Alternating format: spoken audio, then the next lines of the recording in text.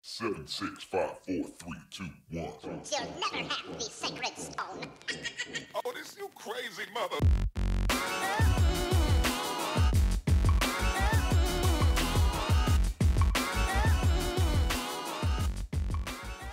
Hello everyone, this is Danny Lambert with Plush Republic. This is going to be the first video in a series of videos focused particularly on MailChimp, from everything from setting up your account to how to set up lists and audiences to getting your blog subscribers in to sending email campaigns, a whole variety of tips and tricks and setup within MailChimp. So this first video is just going to focus on how you get set up with an account and what the important components are within an account. So you go to MailChimp.com, you'll land on their new homepage with the redesign, and you'll click Login. I already have an account, which I'll recommend, but I'll create a new one for the sake of this video. So I'll go ahead and click Create an Account, and I'll do a made-up email here.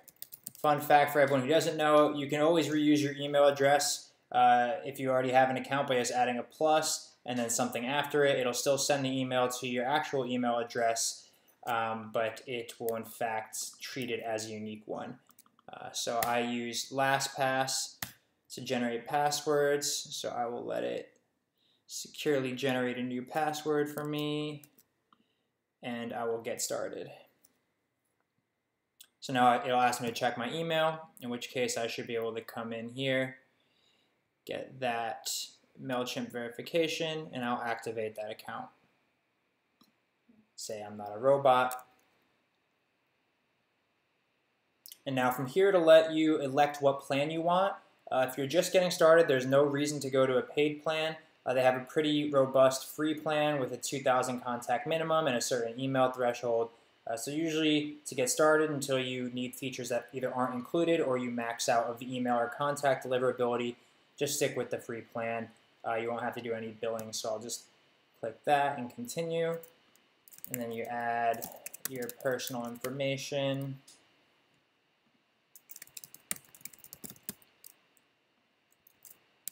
Add your business details. So my name of my company, my website. If you don't have one, you can click no here. Go ahead and continue. Billing address, it won't let me skip this. So for now, I'll just enter it.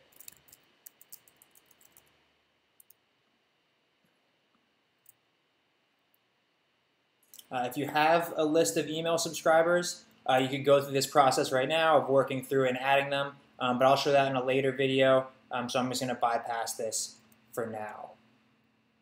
And I could also connect social, but again, I'll show that in a later video. This is just purely the registration and setup, so I'll go ahead and skip that. And I'll say not right now, I don't want to do their walkthrough.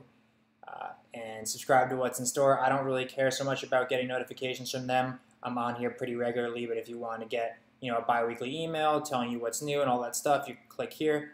I'm going to bypass that because I'm not super interested. So once you're in here, you'll have your home page, you'll have your various menu items across the top, and then the recommended setup steps. We'll go through these one by one in different videos, so we'll bypass this for now. As I recommend you do, very rarely do you want to just set up an email from the first moment that you sign in. You still have to get the rest of your account details set up. So we'll go through each one of these tabs and what they do in later videos. But for now, I'm going to walk through the account management tabs, which are here. So the first thing you want to do is go to Profile and make sure that all of your information is correct, which it appears that it is. If you ever need to change your password, this is where you'll do that. And you can upload a photo for yourself. I'm not going to do this because I already have an account set up, but you just click Upload and grab a 300 by 300 pixel photo, and then you click Save and Update, and then that's how you would change your profile. The other important tab here is the account settings. This is where you can see what plan you're on, how much contact usage you've had. So here's a 2,000 threshold for the free plan, and this is how many I have, which is 1, which is just me, and 0 email sends. So within a month's period, I have 10,000 email sends while still remaining on the free plan before I have to level up to a paid plan. And if you're ever having like integration or account issues, they'll pop up here. Within the settings, you can just run quickly through these.